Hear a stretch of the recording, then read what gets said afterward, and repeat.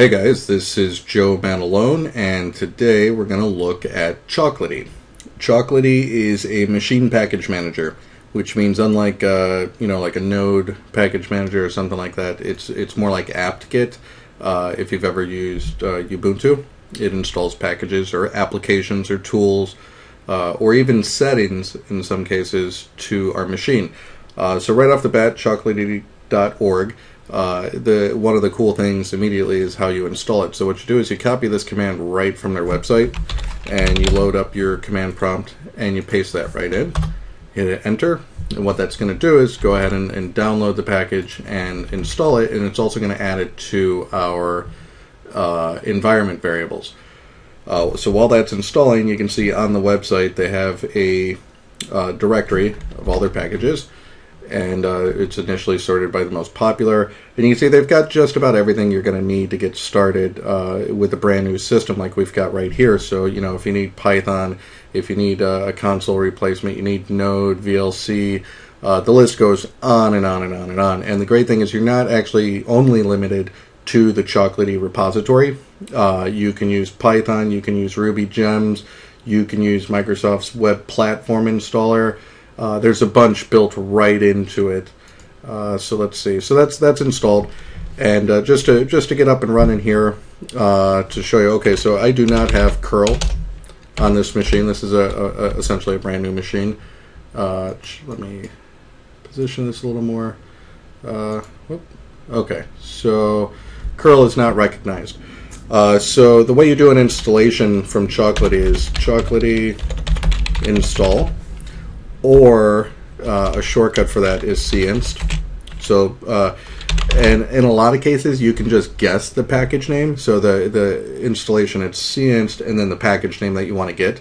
If you don't know the package name, you can do a clist or Chocolatey list, and then pass in the search parameter. So I'm going to go ahead and install curl here. Excuse me, that's going to take just a moment. I might need to fast forward through this.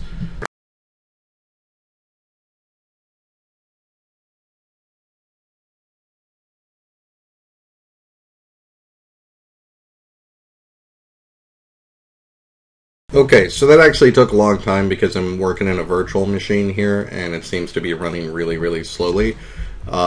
So a lot of times when you're installing something like that that's going to add a new environment variable, you might need to launch a new command prompt.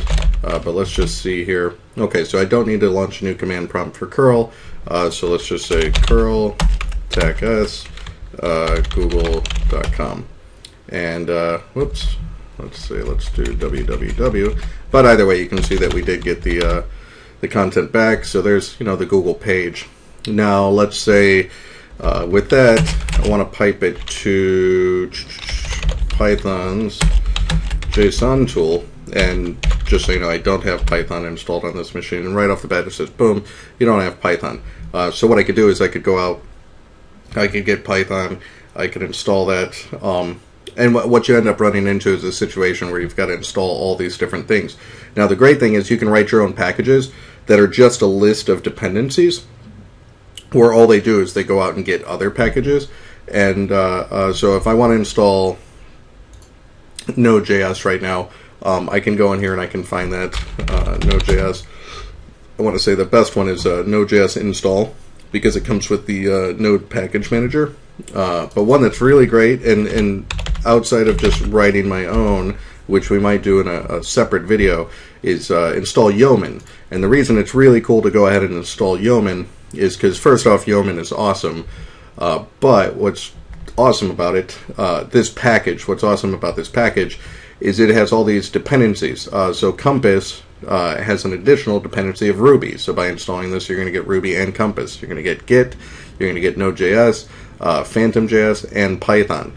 So what I'm going to do is I am going to say cinst Yeoman, and then I'm going to fast forward the heck out of this video because this is going to install a ton of things.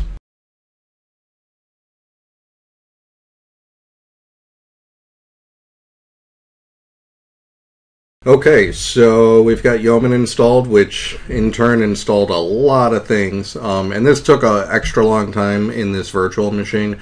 Got some sort of network connectivity issue, but we've got Ruby, we've got Python, we've got Bower, we've got Node, we've got Node Package Manager, we've got just a ton of things. And so if I go back to my previous command, that would not work because I didn't have Python installed.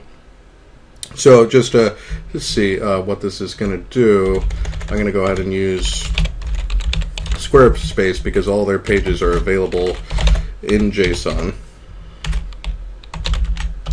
Nope, format equals JSON. So this is going to get the JSON rendering of the Squarespace homepage, and what it's going to do is going to pipe it to the Python's JSON tool, which is going to prettify.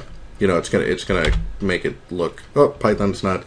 So what I need to do here is launch a new command prompt, and we'll just do the same thing. Curl tech-s www.squarespace.com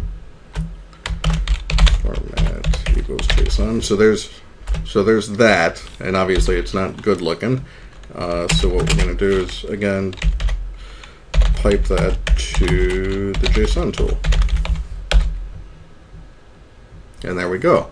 So we're using Python, we're using curl, we prettified the JSON. Hopefully that's a really great introduction into Chocolatey, and I think I'll follow up with some more tutorials on this.